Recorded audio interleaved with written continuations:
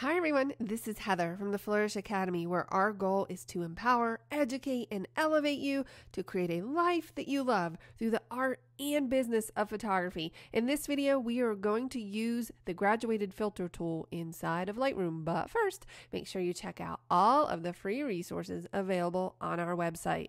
I love this image that I recently captured. I just wanted to share with you how I would enhance it further.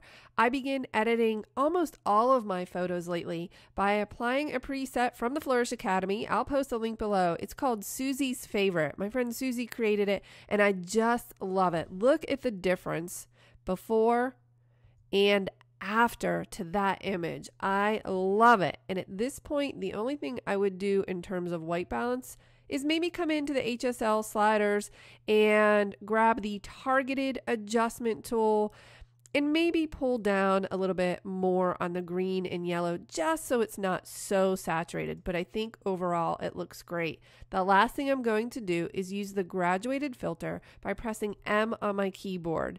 I think what I'm going to do is just add a little bit more of a flare from the sun in the upper right corner. So I'm going to pull up on the exposure, down on the contrast, up on the shadows, and maybe down on the clarity a little bit. And then I'm going to click and drag like this from the upper right. I think I will also pull down on the dehaze slider a little bit in order to actually add more haze to the image. Now, of course, this tool is interactive, so you can come over to these sliders and adjust them until they look the way that you would like them.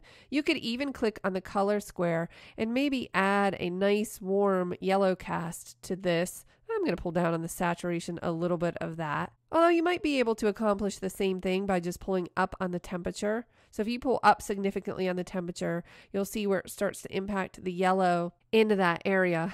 Now, I don't want it to look like it was fall because it wasn't. So I'm going to pull that back down. Now, in order to view just this adjustment, you can click this icon in the bottom left of the panel. So this was before that adjustment and this is after. And I think that looks great. And I just want to share with you one quick tip that can make all the difference when using the graduated filter.